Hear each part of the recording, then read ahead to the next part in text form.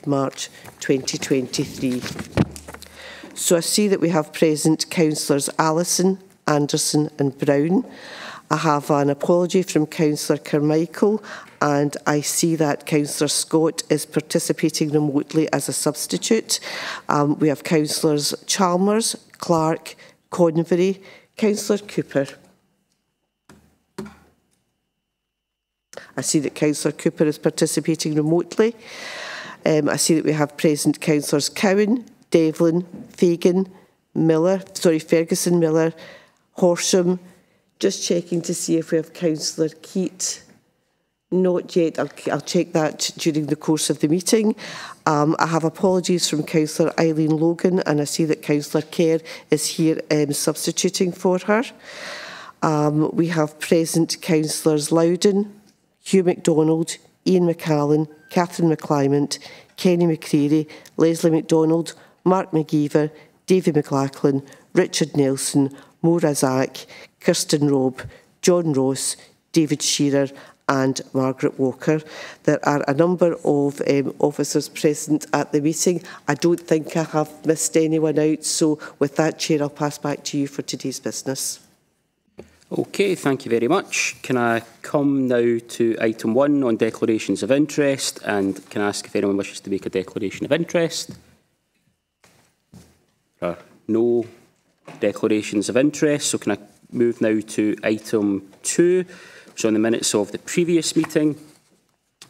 Can I ask, are there any questions on the minutes of the previous meeting?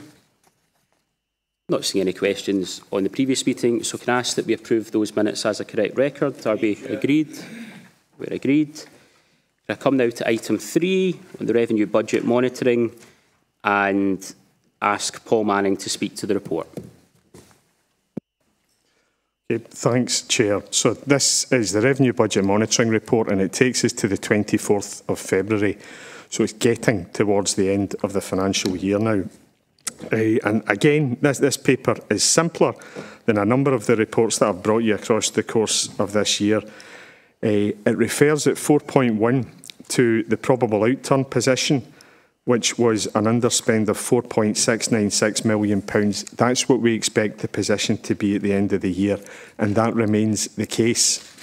At the top of the second page of the report, it refers to the position at the 24th of February and there being an underspend of £1.875 million. That's not in addition to that probable outturn position, that's us just moving towards that year-end position.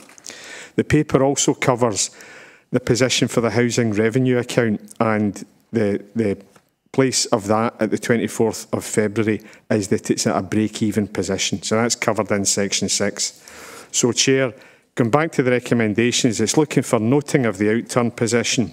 It's looking for noting of the underspend position as at the 24th of February on the general fund revenue account, and that break-even position on the housing revenue account at that date as well. And I'm happy to take any questions, Chair. Thank you. Thank you. Can I ask if there are any questions on that report? If you could indicate now, and I'll come to Councillor Allison. Thanks, Chair. Regarding the transfers to reserves for future budget strategies, has any of that been allocated towards the rates budget that will now be the rates bill we will now be getting, because assets have been handed back to the council, and I don't think was part of the budget process? And secondly, will there be any costs before the 1st of April on these halls being handed back, and what are we doing to negate these costs? Paul, do you want to pick that up? Listen, I'm happy to pick that up, Chair. So the position here is for the current financial year, it's for year 2022-23. So the paper makes reference to the fact that that was used in putting together the 2023-24 budget.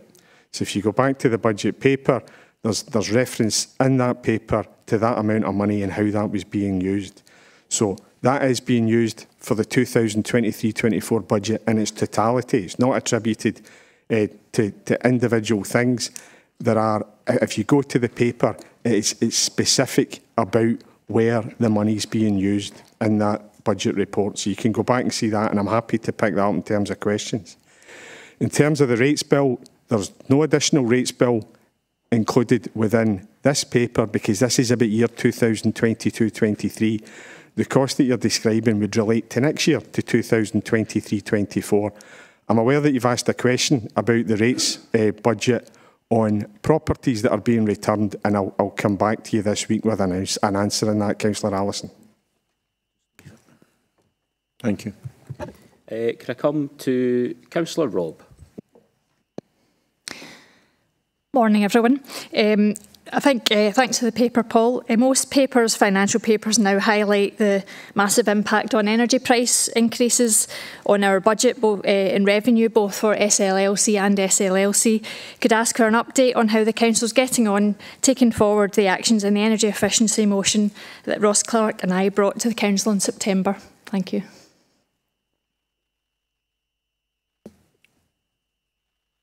Okay, so a number of the papers that we've had across the period of this year have referenced the increases in energy costs. So that's been both in the current year's monitoring, which this is, and in the papers for future years. While I said at the start of the paper, this is simpler because I'm focusing on the core messages, I'm happy to go back and pick up those aspects around cost for you and how they're progressing.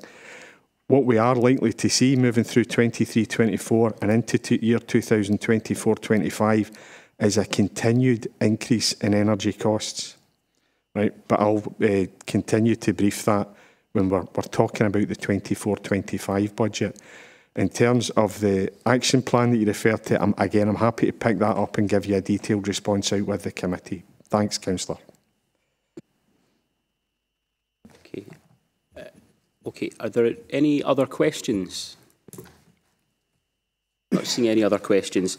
Can I therefore ask that we agree the report? Okay, and we'll come now to item 4, which is a capital budget monitoring report, and I'll come back to Paul Manning. Thanks, Chair. So again, this is the capital paper. This is to the 24th of February as well. The paper at the foot of the first page references the size of our capital programme at £78.396 million. There is an adjustment in the appendix to the papers, and that's on page 23 at Appendix 1, and that is about money being directed to a project for Shatler Row allotments, but the adjustment that you can see in the appendix references the fact that this isn't going to be spent in the current year. So that proposes an adjustment of £180,000. On the second page of the paper, it picks up about what we now think we are going to spend against that programme to the end of the year. And it references previous reports of an outturn of £73 million, which would mean an underspend of £5.3 million against that budget. So that remains the case, and there's a bit of explanation provided there at 4.5 and 4.6. At 4.7, it refers to a list of the main projects that make up that underspend. And again, there's a list of those in Appendix 4. Of those underspending projects, it gives a bit of detail and it references a completion date for each of them. So in the main, these are things that aren't happening in 22-23, but will in 23-24, and the money will be spent in that year as well. So the paper then finishes off by covering the housing programme. So there's a housing programme of £66.3 million. At the foot of page 20, it refers to an underspend of £8 million against that housing programme. And at the top of page 21, the reasons are given why that's happened. So there is a reference there to the fact that people from property services did have to be diverted away from capital investment to tackle urgent flooding damage after the severe weather event that we had in December. And there's also a reference at 5.4 to a project which was delayed in terms of its handover to the council, and that's had an impact on when the money's going to be spent as well. So going back to the recommendations within the paper, it looks for noting of that period 12 position on both of those programmes, General Fund and the Housing Programme, and approval to that adjustment that's included within the papers. So again, Chair, thank you and happy to take any questions. Okay, can I ask if there are any questions on that item, and can I come to Councillor Nelson? Thank you, Chair. Just on Larkhall Leisure Centre and the new build, I'm just looking to see if we could get a level of commitment to allow the resource to move forward to bridge that external funding gap, or our funding gap that we need to get the leisure centre to where we need it to be. It's great to see that Larkhall Leisure Centre is still in there, but it's sat in there, it hasn't moved. So how are we going to move it forward? Because we need it to move forward as soon as possible. And I'm looking for some commitment for that to move forward, Chair. Thank you. Thanks. I think from my point of view, we put this in front of the Council just the other week when we approved the budget. So the commitment from ourselves as an administration is to take forward plans for those new leisure centres, starting with Larkhall.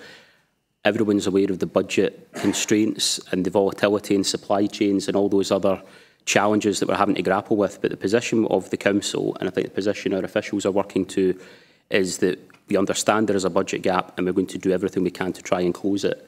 And potentially with an update on that in the coming months. Unless anyone wants to correct me if I'm wrong or provide any further update, I think that is the current position in relation to Larkhall Leisure Centre. Could I come now to Councillor Robb? Thank you.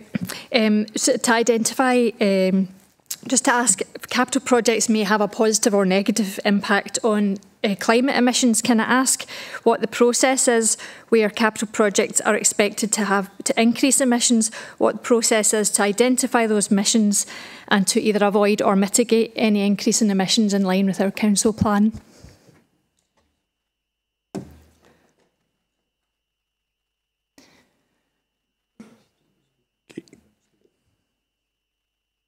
Okay, happy to that. When we brought forward the budget for 2023-24, there are impact assessment statements included within that. And we did have a conversation about that at that time in terms of how we could look to improve that process moving forward. So across the course of this year, Councillor Robb, I'll come back and include yourself in the process and come back to committee and council outlining how we can look to refine that moving forwards. Thank you. I was just going to see if Stephen Gibson wanted to add anything to that. Yes, thanks, Councillor. Yeah, moving forward, of course, we've got an affordable housing programme which over the next 5 years will deliver an extra 1,300 houses. As part of that and going through the planning process, we'll be looking to maximise renewable energies. We'll be looking to do what we can to reduce carbon emission moving forward, but not just in our new building, a refurbishment programme as well for the next 5 years. We'll be doing as much as we can to contribute towards our net zero aspirations, Councillor. Okay, can I ask, are there any other questions on that item? I don't see any other questions. Can I ask that we agree the report? Okay, come now to item 5 on additional funding from Scottish Government and other external sources, and come back to Paul Manning to speak to that item. Paul.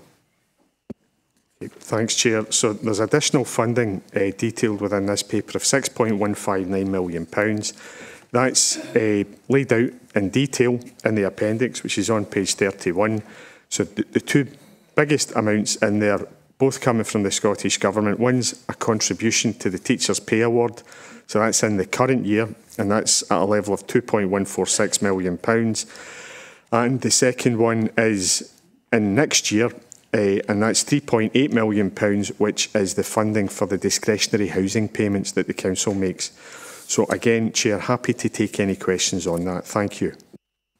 Thank you. Are there any questions on that item? Not seen any questions on that item, so can I ask we agree the report? Can I come now to item 6, which is the Police Scotland local plan. I'm going to invite Stephen Gibson to introduce the report, but we also have with us Chief Superintendent Stephen Dolan and Superintendent Andrew Thompson to deliver a presentation on behalf of Police Scotland. But I'll come in the first instance to Stephen Gibson. Thank you, Chair. So the purpose of this report is to seek approval for the Lanarkshire Police Plan for the 3-year period from 2023 to 2026. If approved, this will replace the existing plan, which was approved by the Executive Committee in March 2020. Section 3 of the report provides much of the background. It informs us this is a pan-Lanarkshire plan that's been developed by Police Scotland's Lanarkshire Division, so it covers North Lanarkshire and the South Lanarkshire local authority areas. It advises us that this is a statutory requirement to prepare a plan and that conveys the priorities locally that tie into national priorities. So these are linked to strategic aims of Police Scotland. And also confirms that it's required to be approved by the Executive Committee of the Council. Section 5 of the report summarises the proposed policing priorities to 2026, and it confirms that these have followed a period of public consultation, and we'll hear more about that very shortly. From a governance perspective, the plan was approved by the South Lanarkshire Safer South Lanarkshire Board on the 13th of March 2023. As always, the recommendations are in Section 2. You'll see committee have been asked to note the plan, but you're also been asked to approve it prior to its publication in April. However, before doing so, as you say, we're joined by colleagues from Police Scotland. Superintendent Andy Thompson is going to give us a presentation and will be happy to answer any questions. But before so, can I hand you over to Chief Superintendent Stevie Dolan, please? Thank you.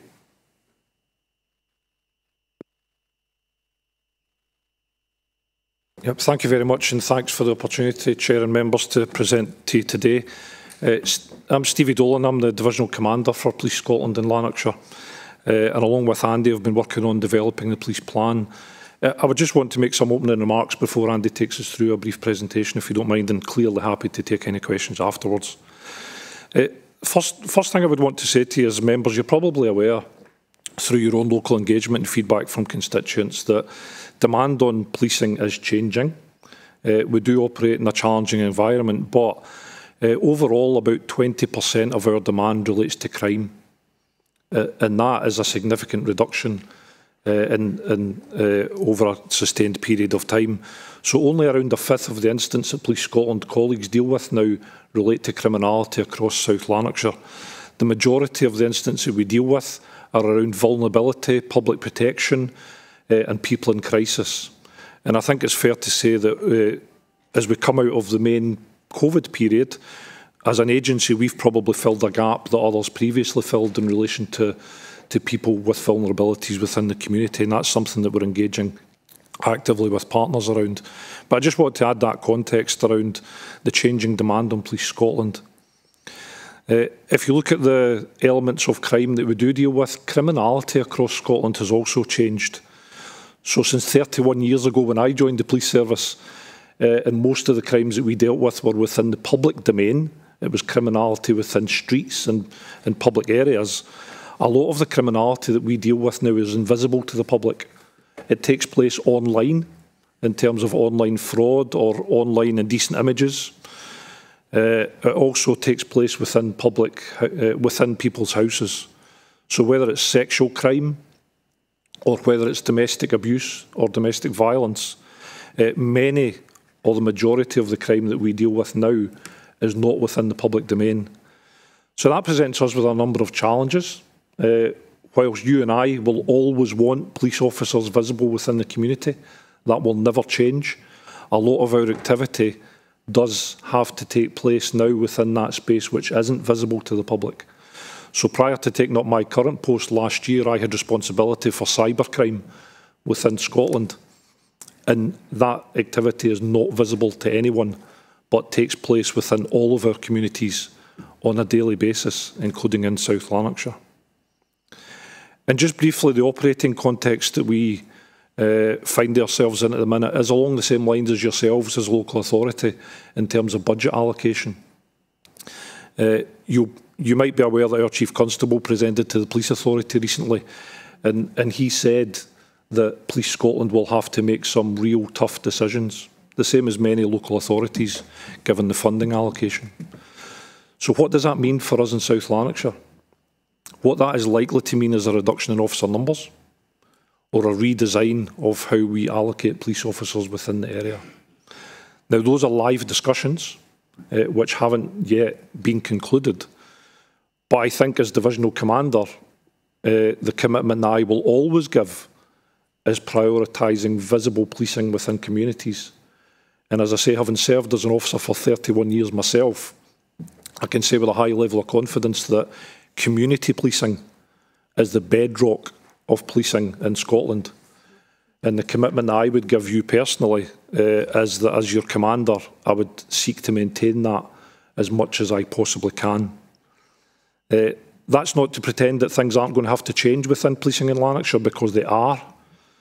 And what I would suggest is that we present today a long-term strategic plan that we would seek your support and approval for over a 3-year period. Andy, myself and other colleagues are in the process of developing a delivery framework which would allow us to deliver that with the challenges that we will face over the coming period. And should the plan receive your support today, we will take it back on a regular basis to the Safer South Lanarkshire Board, where we will face scrutiny on the delivery of that plan. I would just leave my remarks at this point, if you don't mind. As I say, if we can allow Andy to take us through a brief presentation, and then happy to take any questions. But thank you.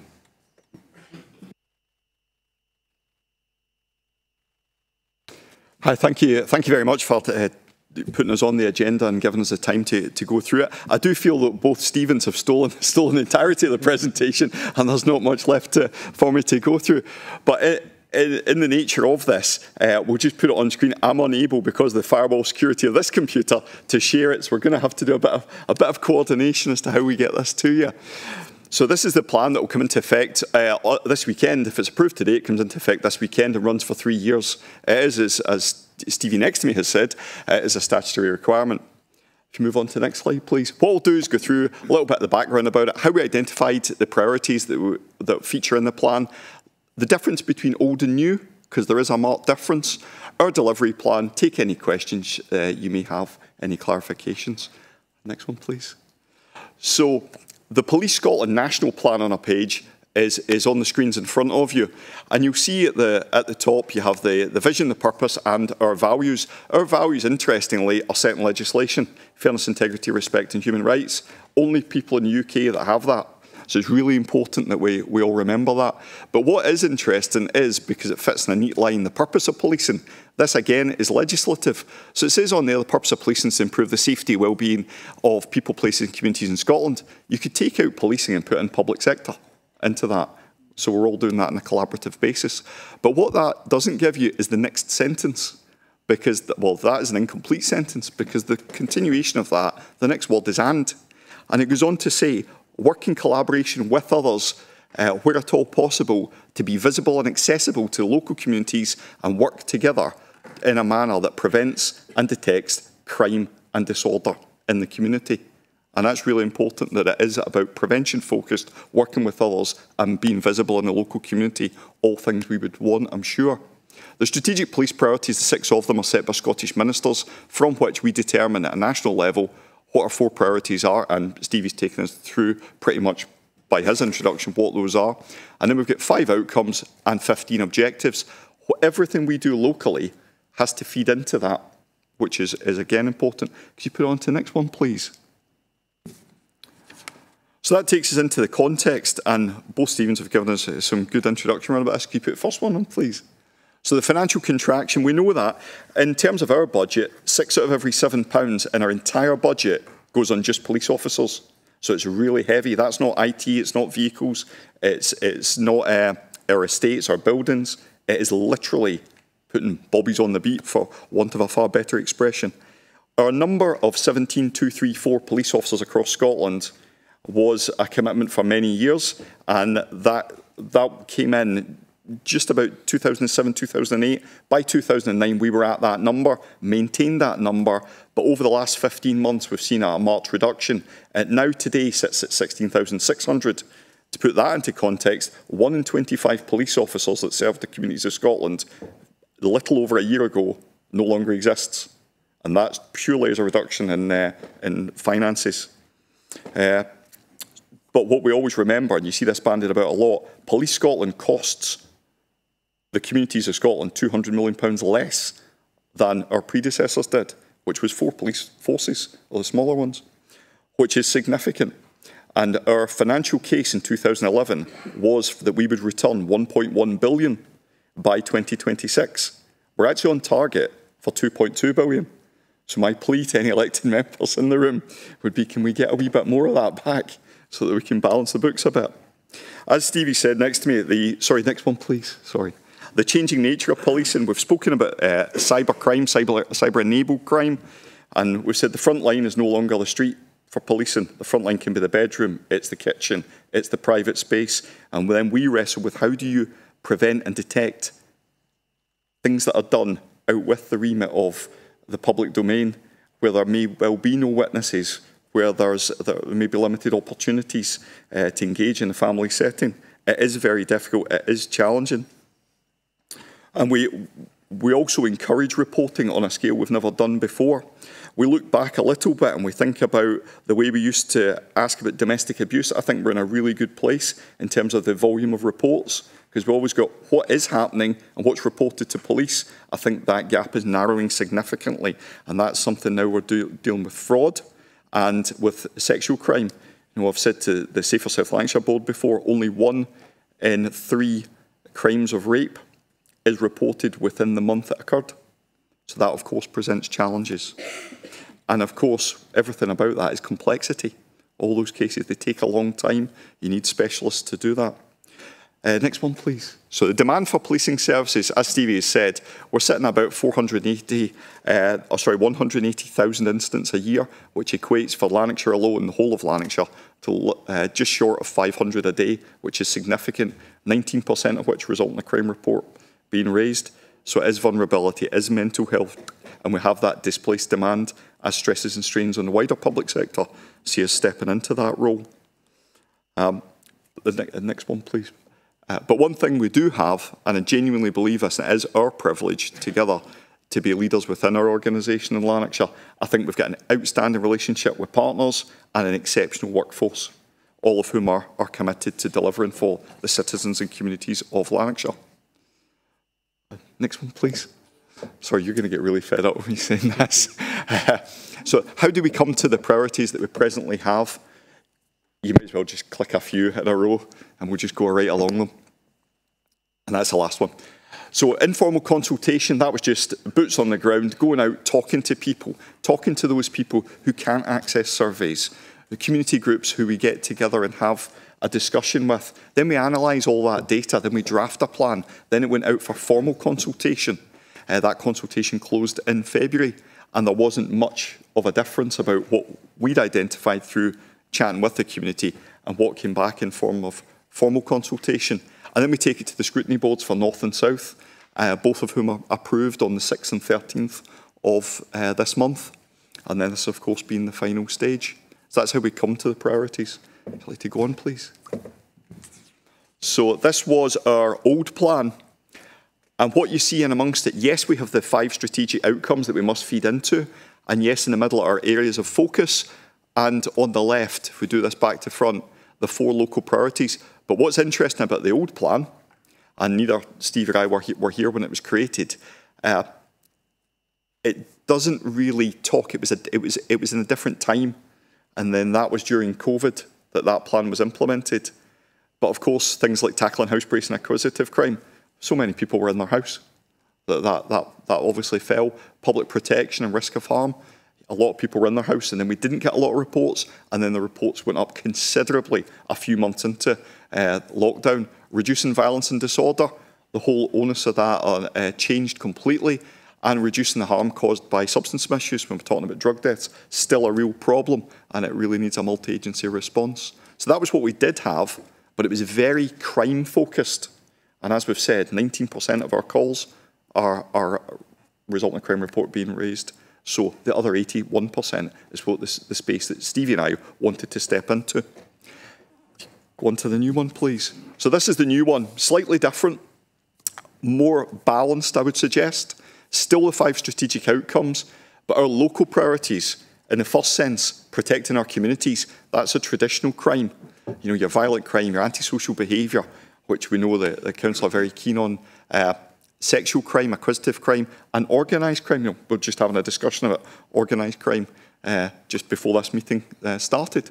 And then secondly, safeguarding our citizens. So you move a step back slightly from pure criminality into that space of the harm caused by drugs and alcohol. And yes, it tips into criminality, but there's so much harm that precedes that we could get into that preventative space.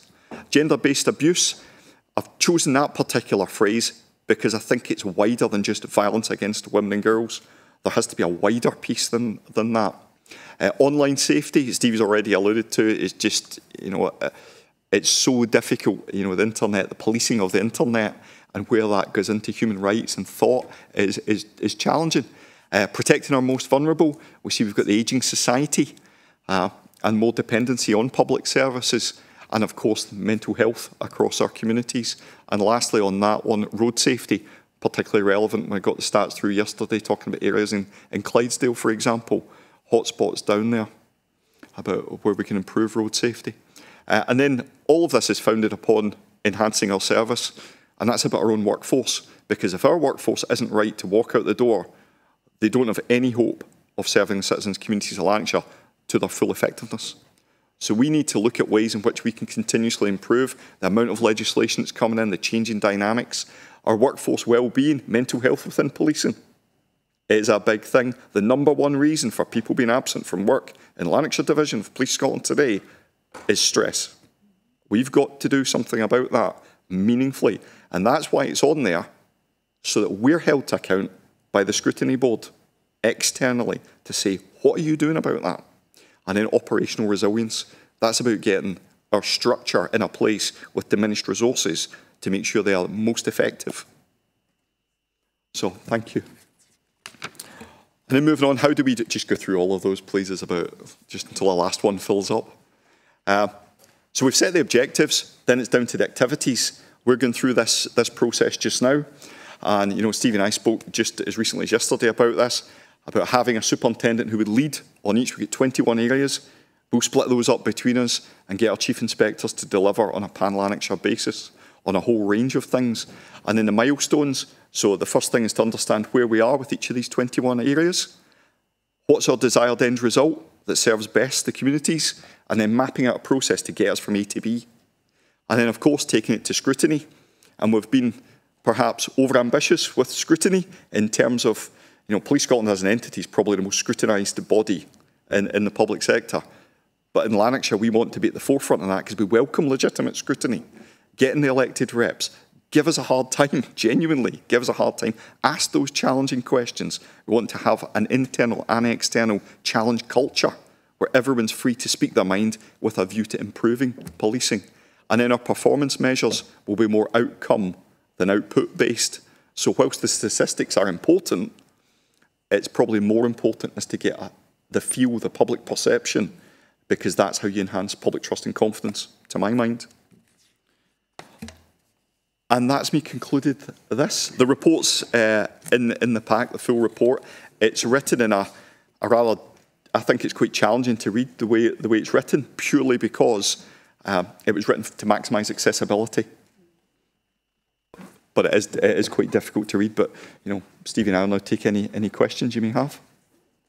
Okay, thank you, everybody, for the presentation that's been made. I'm going to ask now if anyone has any questions, if you could indicate at this point. And I'll start to work my way through the hands that are appearing here. So could I come in the first instance to Richard Nelson? I thought Alec was first because he was trying to jump in before me, but he didn't make it. Thank you, and it's disappointing to hear the funding gap that you are probably going to have, the same as other services, NHS, and as ourselves here as the local elected services in South Lanarkshire. I suppose my question is round about legal highs and drug issues in South Lanarkshire and how that affects drug-induced psychosis. Because you'll probably find that most of that mental health issues that you probably visit is dealing with some of these legal highs that you can't control. And I suppose it's where are we putting those resources to? Is it the resources to the user, or is it the resources to the people who are supplying the user? Because I think that's some of the biggest issues is we know who these people are, and you can't do anything until you have enough information to go and get them. So I suppose that's where the difficulty is in some of our communities, is that they come to us and say, we know who it is, we tell you who it is, but you don't do anything.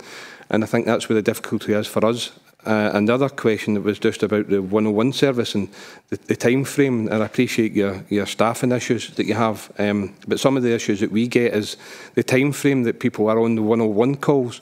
And I've known people who have sat on that 101 call for hours, and then they still don't even get a police officer to come and see them.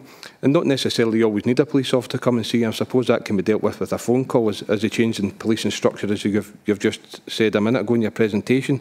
So, and I get that it's enhancing the service, but again, it's a difficulty that we see in our local communities. Thank you, Chair.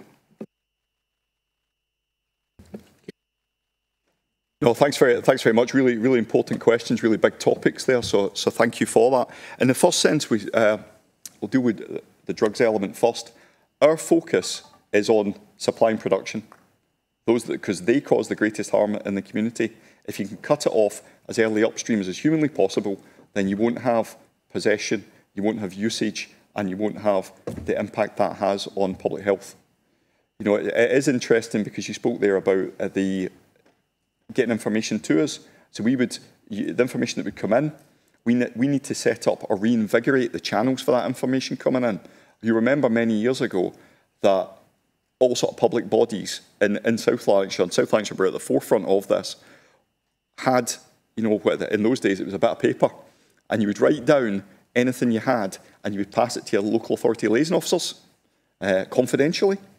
Whether by email or whether just handing notes in when they were back, you know, when they were physically in the buildings all the time, you would have that conduit to pass it in. We would then anonymise it. We would put it on the Scottish Intelligence Database, which, as the name suggests, goes across Scotland with the details on it. And then that information, once we process it and analyse it, we determine whether it can be acted upon. And as I think you're alluding to, if for talking's sake you get a bunch of logs in from all different partners talking about a specific person or house in Hamilton, for talking's sake, then we can act on that. But it does go back to building that confidence in people and in agencies to bring us that information to allow us to act upon, because the impact of drugs, drug-related deaths, and indeed alcohol abuse is phenomenal, and it's such a strain across the public sector. The second part about your 101, so Chief Constable was dead clear about the three things, despite all these cuts, the three things that must be protected are the call handling service, the 101 line, the response policing, those that answer the calls, and public protection, those that deal with all the abhorrent crime from child abuse to rape to domestic abuse. Those are three elements of Police Scotland that will be absolutely protected from any reduction. Everything else is up for grabs because, quite frankly, it's less important to the communities. 101 is, if we look at 999 first, our 999, you can look online and you'll see us on the table. We perform very well at 999 response times. 101 is, you know, I've only ever had to phone it once. I had to wait for 15, 20 minutes. But it is a non-emergency line and it is a call centre. But what people probably don't know in the background is, for talking to, I heard a story recently about a 101 call that took 2 hours because the person on the other end of that phone couldn't communicate as members in this room can. They were tapping on the phone, so they needed assistance. So that call handler done an outstanding job, 2 hours to get an emergency response, and from that worked out where the person was, what the nature of the distress was. But of course, that 2-hour call, that individual maybe could have dealt with 10, 12 calls. So it's circumstances like that that are maybe delaying, that adds a few minutes on to all those other calls. But yeah, so, you know, Stevie might have additional information to add to that purely because he went down and visited them, because we're very interested in that as well. Thanks, Chair. If you don't mind, just very briefly, I actually visited the call centre last week and I've got active engagement with my peer within that business area. I think having done that, I've got a better understanding myself of the challenges that they face with staff retention, staff training and staff turnover. But what I've also got a better understanding of is the data that suggests that actually they're doing pretty well. In terms of Treble 9 call handling, they answer them very quickly, but in terms of 101 handling, they also answer them very quickly. Most 101 calls are answered within 40 seconds, and that data is now available. But what we're also encouraging members of the public to do is to report things online using a pro forma that's available on our website. It gets you the same outcome. It goes to the same call centre. It gets you the same outcome, but it saves you waiting on the phone. What I would want to do, and maybe not for this committee, I would suggest, but in terms of the Safer South Lanarkshire Board, chaired by Councillor McLachlan, I would quite happily get somebody from that business area within Police Scotland to produce the data and deliver a presentation that would maybe give the council members a bit more confidence in relation to the quality of that service.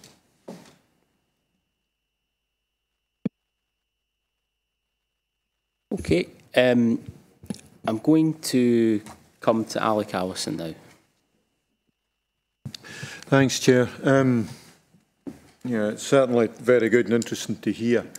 And I don't think many of us would realise just how much of the work you do is in your own words. I think you said unseen, whether it be behind closed doors or behind a mouse. And I think we do have to realise that. But a couple of things from your presentation. Local communities vary greatly between North and South Lanarkshire, never mind rural and urban. But I don't see a great deal of difference as to how you'd maybe be looking at dealing with those differences within your plan. On page 43, you're talking about the needs of local communities. One of the things that in the rural area that I cover is seeing the police having a visual presence, which we've really lost over the last few years. And even the nearest bit to a police station now will be many miles away. Sorry, just for clarity, in Clydesdale East, which is half of South Lanarkshire in geographical terms. And that in their constituents is very important, because that lack of visibility leads to perhaps more concerns as to what's happening, and a belief that they won't be as well protected, another of your strategic outcomes. And that also leads those who are maybe on the edge, if you like, of thinking it's far safer to behave in non-legal activity, if you like. I understand the constraints you've got within there, but is there nothing within this that can be done to address these particular issues? Because they have been ongoing for some time and in many people's views aren't really being addressed. Thank you, Chair, and thank you, Councillor, for your question. I agree. I think we need to work harder to make that visible presence felt within the communities. And I think it's incumbent on me as the divisional commander to make sure that that takes place. That isn't easy. And I'll give you an example. So this morning I have 8 constables staffing the counters of police stations. I've got a bit of a binary choice. Do we close the station and get them to patrol the community? Or do we get them to sit behind a desk and not speak to anybody for the 8 hours of their shift, because not many people come in to speak to them nowadays? So that's just today. There are 8 constables, most of whom are in South Lanarkshire, sitting in a police building at the minute, waiting for members of the public to come in and speak to them.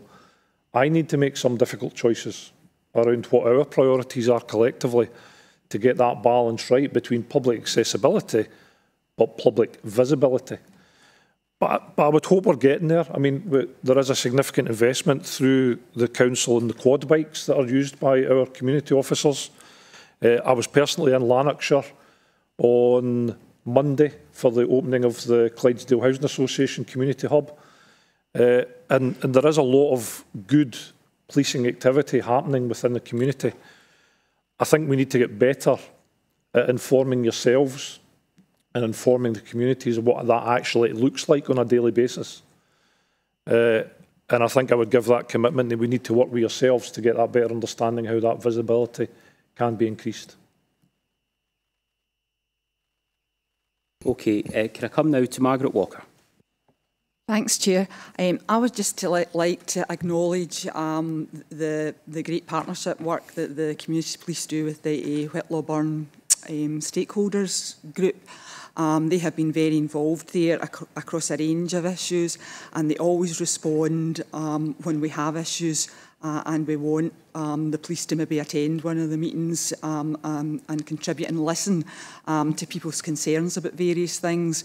And there's been a lot of good work around diversionary activities with young people in the Whittlesburn sort of Spring Hall area. And you can't sort of overestimate how positive that is in terms of, you know, building trust and relationships with the community. And I know obviously the police as well have been available for, you know, Cambuslang Community Council when they have had various issues, which tend to be different issues, and there's a whole plethora of different things. So I would just like to acknowledge that. But obviously, like yourself, expressing concern about capacity and the ability, you know, to continue to do that. I know that the good work that was being done by the campus police, particularly Cathkin High School, it is now under threat, and because of capacity, you may not be able to, you know, provide that service. So, I mean, the answer, you know, obviously is overall the financially challenging climate, and how we as, you know, elected members can be useful in terms of highlighting that and lobbying for more resources, as we do, you know, continuously through COSLA and other mechanisms. So I just wanted to, you know, acknowledge that, but also say to you, we are aware of the pressures as well. I mean, one of the issues that came up that was kind of resultant of the issues in the NHS around ambulance waiting times, etc., is how, you know, police time can be tied up. If there's an accident, there's somebody lying in the street, there's no ambulance for 3 hours. All of that has an impact. So it's all linked around to what's happening in the NHS and the difficulties there around, you know, ambulances and workforce and all of that. So that's why we really appreciate, you know, the partnership working across community planning to, you know, maybe look at, you know, how we resolve some of these issues. So it was just to acknowledge and thank you for the work that you've done within my local communities.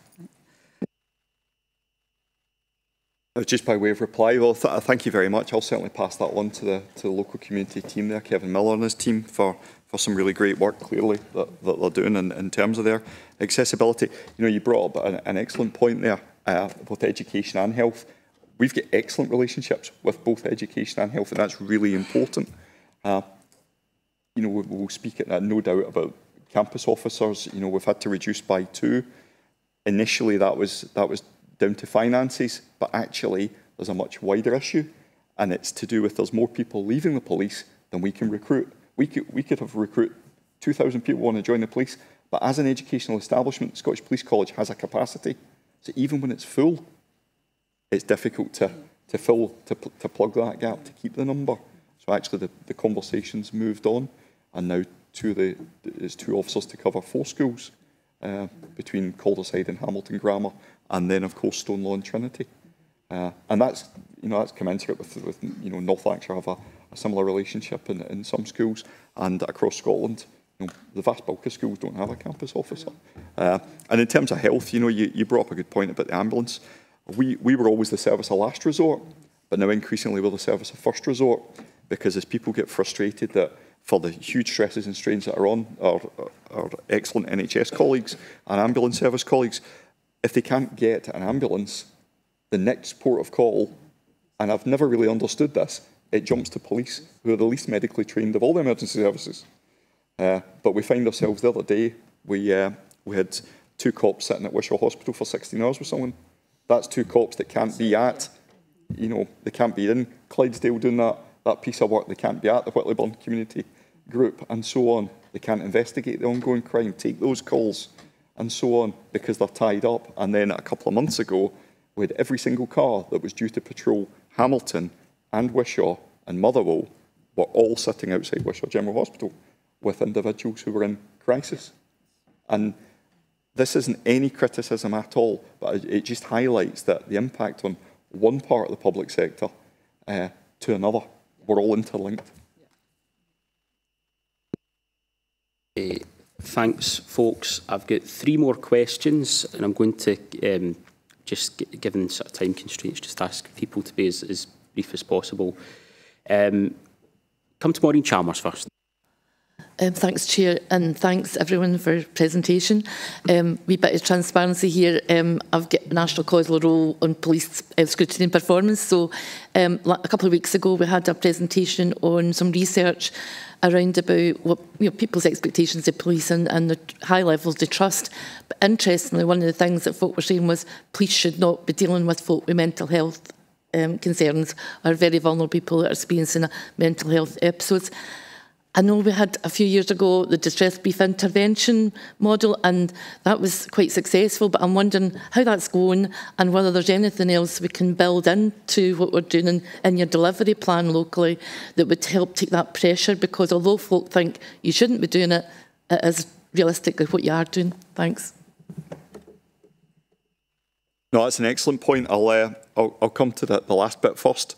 So I've got responsibility for the DBI and the community triage service, and it's expanding through great work with NHS colleagues. Rather than situations, we've got to recognise we have to be realistic. Whilst we can't pull the shutters down on mental health in terms of a police response, I note that in England and Wales we have Humberside have basically done that and said we will not deal with it anymore at all.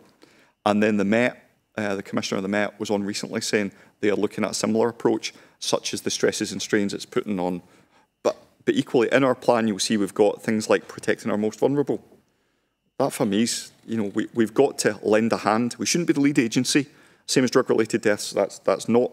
We are not the lead agency for either of those, but we're active contributors in terms of the response. So I think the DBI has now been extended. We're looking at, it's on the cusp of going to over 16s, so rather than over 18s. And in terms of police time, we know that the records for those in mental health distress, we can take them to Douglas Street or another facility and get people dealt with more quickly than taking them and putting additional burden on A&E. So where at all possible, we want to develop them to the most appropriate resource. The other thing you spoke about there was about the work you're doing with COSLA, and I know that an invitation's gone out. I don't know how widely it's gone out. It's certainly gone out to the Safer South Lanarkshire board members to attend sessions that will maybe see the wider element of Police Scotland for regional and national assets, about when we put the drones up, or we have public order or firearms or search capabilities for high-risk missing people, of which we've got a tremendous amount, particularly children, in Lanarkshire. And you see what those assets bring, and they can only exist because it's a national service. Thank you. Thanks. Thank you very much. Could I come to Morazak? Thank you. I'd like to thank the police for the service they do. They go over and above what's expected of them, especially when it's a job that's a high risk of injury and death. The underfunding of the police is a concern for me, because with the cut in the number of officers that have left, there's a loss of experience that's happening as well. So there's a drain in the experience. We've got newer officers with not enough experience coming through, and that takes time for that to build up. In your presentation you gave us, in the previous one, hate crime was mentioned in it, and in this one, hate crime's not mentioned in it. The thing is that now that the First Minister, Hamza Yousaf's been put into office, the amount of comments that have been made have spiked of a nasty nature, and I think that maybe there may be concerns there with that happening. Our public services, whenever one gets an impact on one NHS, for instance, you were speaking about, it does affect others, such as bed blocking. Then the officers are, because I was in hospital last year in A&E, and I noticed the number of police officers that were coming back and forth, and the amount of time it took. So then that would mean that if there's a call, then there'll be delays in the call because officers are in hospital. So I think there seems to be a bigger picture that we need more public funding more than anything else, so that we can try and streamline a lot more. The final one is a question with the police local plan. Will this mean that there'll be any station closures And also community policing. Will this impact on community policing?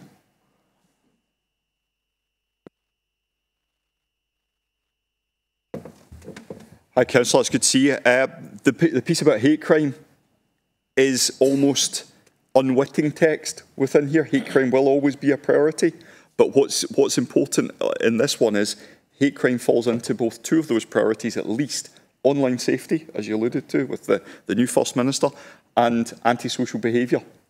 So it is covered in that sense. It might not be as explicit because it's a strategic plan with only 10 criminal elements to it, preventative elements. But trust me, when we're talking about, I was at a Ramadan event last night in Lanarkshire Mosque, talking iftar there, talking extensively and doing an address to everyone that had attended. And we were talking about hate crime and about that need, that having that confidence to come forward. We will take it incredibly seriously, irrespective of your particular protected characteristic. If anybody reports a hate crime, trust me, it's dealt with on a par of the likes of domestic abuse. It really is. Your second point about estates, we have got a hugely ambitious plan about our estate. Our capital budget, within our budget, as I said earlier, 6 out of every £7 police officers only. Our buildings are not far off falling apart. And, the Deputy Chief Officer gave evidence at Scottish Parliament a few months ago to say the budget settlement is such that if he knows a building is falling down, he can't do anything about that. He has to wait for it to fall down and then effect repair because there isn't a preventative element to it. So our buildings are not in good condition, although, Commander next to me went to Lanark yesterday, just been refurbished, great. I know I've got meetings with estates every week about the condition of our present buildings and what we want to do. Will that mean less police stations?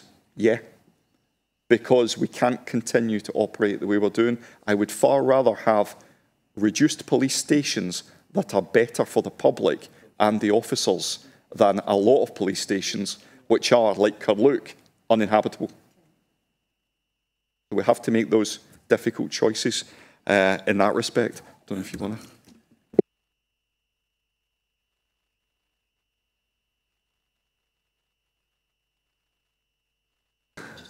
Thanks, Andy. The only thing I would add to that is we are having active discussions with the Chief Executive and others within the Council about any opportunities that might exist for co-location and close partnership working so that we're in the heart of the community together.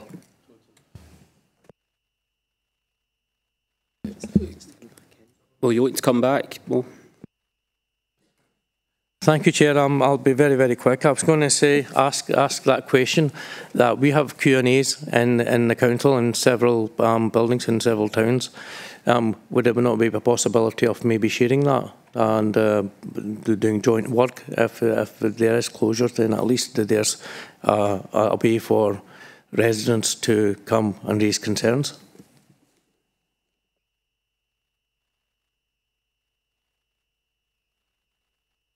In short, yes. That's it in a nutshell. If we can have, as the councillor just said, the community council group's really, really important, and we try everything we can to get there. But having those other places where we can drop in and just be available, because as we said right during this presentation, public trust and confidence is everything to policing as it is to the whole of the public sector, and it is about visibility, accessibility, having those conversations, and engaging with your communities and finding out what's really going on rather than reading Twitter.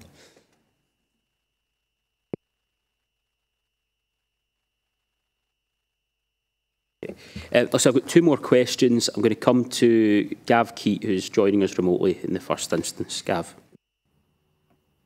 Thank you very much, Chair. Are you able to hear me okay? Yeah, we can hear you. Right, thanks a lot, and thank you very much to our police representatives this morning, particularly given the pressures that you're facing and the time that you've permitted us this morning, and for outlining your local policing plan. Trade unions have rightly highlighted that Police Scotland are facing £74 million of cuts from the Scottish Government, and I think when you highlight mental health as one of the prime reasons for staff absence in Lanarkshire Policing Division, I think there's no doubt that there's a correlation between that. Given the workload pressures and the stress, there's no doubt going to come from the cuts. So I suppose my question comes down to the service itself and what mechanisms and scope you have in terms of supporting staff's well-being, mental health and physical, to get them back into our service where we need them to be. Yes, thank you, Chair. Mental health is a challenge for police officers. As I said earlier on, I've done the role for 31 years. I've been exposed personally to more trauma than everybody else in this room, I would suggest, because that just goes with the role of being a police officer, and different people deal with it in different ways. We are, as a local police division, but also as an organisation, trying to work hard to support colleagues. For example, we are currently investing in wellbeing weekends. There is a recuperation centre at Auchterarder that police officers have access to, which is normally open Monday to Friday. Within Lanarkshire, I've secured some additional funding to actually send some individual officers, but also some teams of officers, for counselling sessions and other activities over weekend periods. And just to give an example, there's a team based in Blantyre who deal with child sexual abuse every day. That team is under significant pressure. They're not visible to the public. They never patrol the streets in a uniform, but they deal with horrible traumatic events every day they come to work. And they need a bit of extra support in terms of their mental health right now. So there are ongoing activities within the division and elsewhere. And whilst our budgets are squeezed, the same as local authority, we definitely recognise that as individuals, we need to look after our police officer colleagues to make sure that they remain healthy and that they continue to deliver a service to the public, but also the things that they're exposed to don't affect their long-term well-being. And I'll maybe just ask Andy to add something that he's leading on locally as well.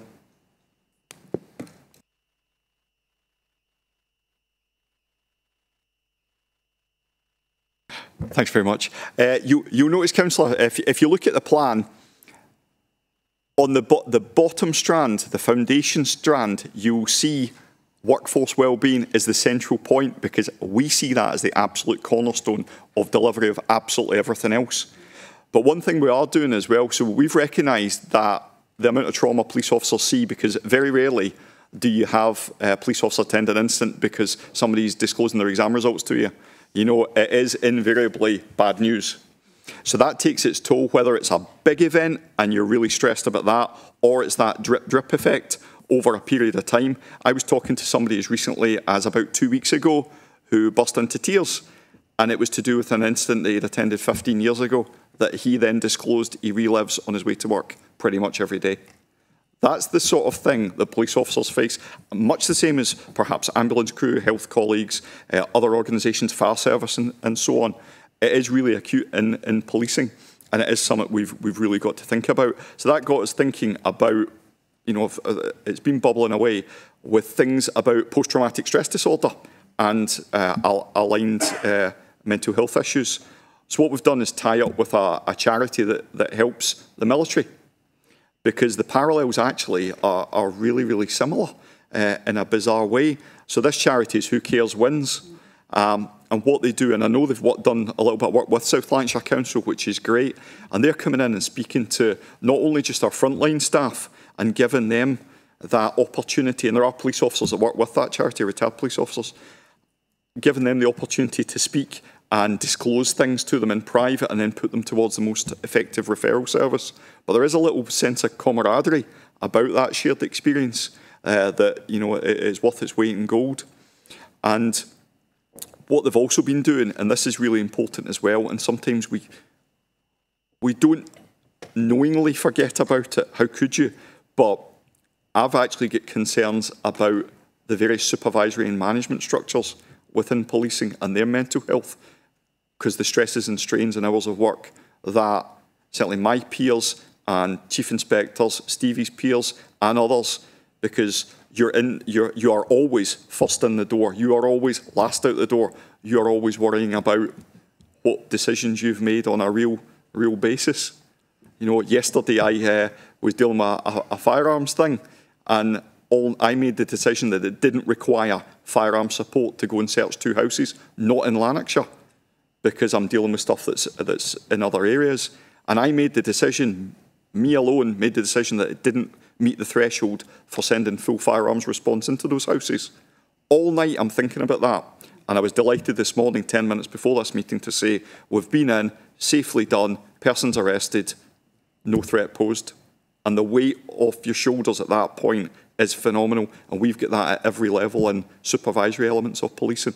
And it's really important we don't just think about segmented elements of policing, we have to see it as a holistic approach. Okay, thank you. I have one final question now from David McLachlan. Davy. Thank you, Chair. It's not a question, actually. It's a thank you, in fact, to these two gentlemen sitting in front. I've recently taken over as a chair of Safer South Lanarkshire Board, as you know, and at the start of that, Stevie Dolan asked for a meeting with me. We spent a good couple of hours. He was really keen that we did meet to discuss just what our relationship was going to be like, any issues that I'd like to raise. So I was very, very impressed by that. And Andy sitting next to him, both of these gentlemen, I can't believe the commitment they've got. And if there's any doubt, I don't think there will be, given what's been presented to us this morning. So it's my sincere thanks to the both of you and everyone in the force who are doing a fantastic job. Now, it was mentioned earlier, I think it's Stevie that mentioned that there's an event taking place, and I've circulated this to the board members because I was asked to do so. It came from the Deputy Chief Constable Malcolm Graham, and it's asked me to send this to all board members, which I have done, but I think it would be pertinent to... Carol Lyons dealing with it at the moment, and I think it might be pertinent, and with your indulgence, the guy sitting in front of me, if we make that invitation open to all the council members. Now, there's 3 events taking place, one on the 3rd, one on the 11th, and one on the 24th, and the region of the West event is on the 11th. I've already agreed that I'm going to attend to that one, so with your indulgence, Chair, perhaps Carol Lyon could send that invitation to all council members if they wanted to attend, because I'm sure it's going to be beneficial and very informative to everyone. So that's all I wanted to say, Chair. Thanks very much. Okay, I think I see some nods of agreement on that final point. So can I really just to put it, that is a very extensive session, and I think it went on for longer than I'd anticipated, but I just want to I think it was very worthwhile, and I just want to put on record my appreciation for our colleagues from Police Scotland for speaking to their plan and for their candour. And I think there are some common themes coming out of that about those multi-agency issues, about the interplay between what happens in one part of the public sector and the demands on another. And I think that key point that I keep coming back to is that less than 20% or just about 20% of the cases that you're dealing with or your workload is about pure criminality. I think that is, I think once we have really kind of understood that and crystallised that in our own minds, the police plan that you've set out takes on a new context, really. So, listen, can I thank everybody for their contributions today? Can I ask that we agree the recommendations in the report? Are we agreed? We're agreed. Thank you very much for your attendance today. Thank you. We have one more item of business, but I am conscious of the time. And if the committee is so minded, I was going to just pause for a short comfort break at this point and maybe reconvene in just under 10 minutes, if that's okay with people. Okay, thank you.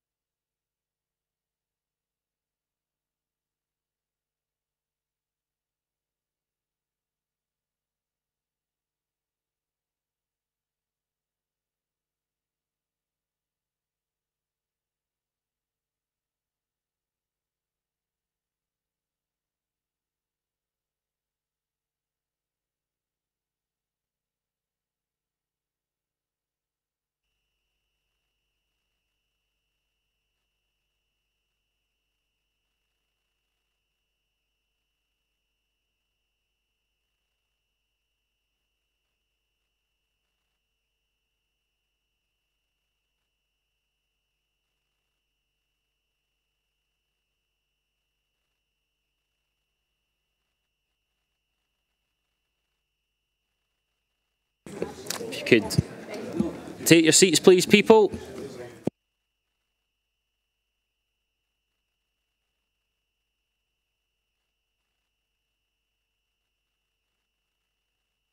Okay, thank you very much. I'm just going to restart the meeting now. Do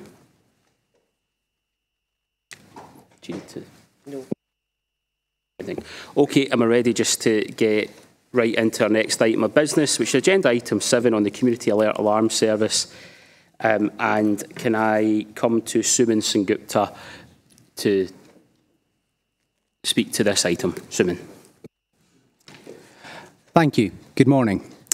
Members in this chamber and online will have heard me speak on many occasions over the last year about the unprecedented challenges facing social care as we seek to balance changing demand, rising costs, workforce supply and financial pressures. Audit Scotland has stated clearly that recurring savings and delivering services differently are essential if we are to ensure the sustainability of vital social care provision, especially for those with the greatest needs and greatest vulnerabilities. Now, all integration joint boards, just as is the case for all councils, have a statutory obligation to set a balanced budget. The South Lanarkshire Integration Joint Board met yesterday, at which it considered action required to be taken in 23-24 to address a recurring funding gap for adult and older people's social care of £8.9 million. The Integration Joint Board acknowledged the importance of the supportive arrangements in place with both South Lanarkshire Council and indeed also NHS Lanarkshire, as it has and will have to contend with what are and will be unavoidably difficult decisions. In setting its budget yesterday, the Integration Joint Board considered the potential contribution then that a reduction in the subsidy and thereby an increase in the charge for the Community Alert Service could contribute. The Integration Joint Board recognised that decisions on charging levels are a matter for the Council, hence the report before the Executive Committee here today. In speaking to the report then, as per Section 4, the South Lanarkshire Community Alert Alarm Service is a service provided on request. Its provision is not based on assessed need or on eligibility criteria. Section 4 highlights the current and projected increased cost of the service, the latter due to necessary digital upgrades and inflation. The current cost of the alarm service is £3.7 million, and that is projected to increase to £4.4 million in the coming financial year. This means the cost will increase by almost 20%. The current weekly charge then, as members can see from the report, is £1.70 per week.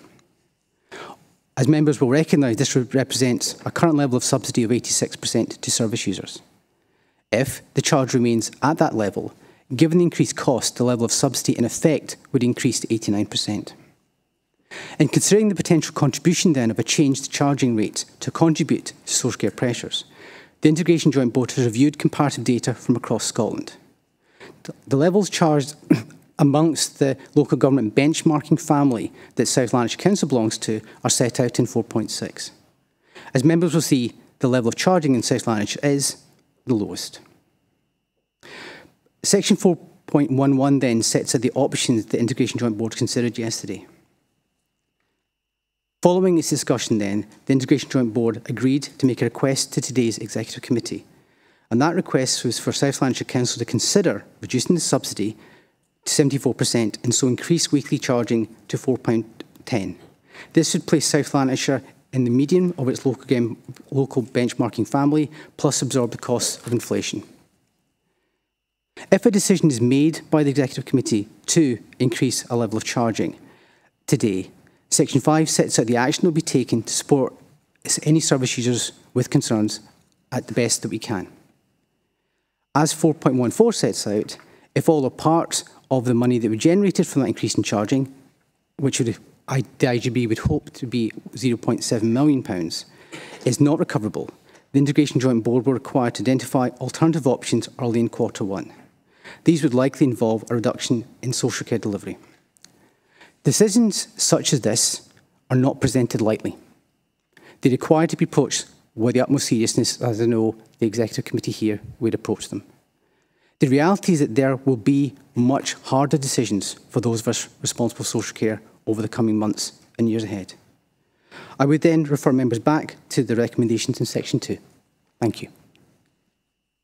Okay, thank you for that, Suman. Can I ask at this point if there are any questions to Suman about his report? If you could indicate so now, and I'll come to Hugh MacDonald. Thanks, Chair. First of all, can I put on record my thanks to Ian Beattie, who I met with recently and who was able to answer quite a number of questions that I had. I still have a number of questions, though, for committee, if you'll indulge me, Chair.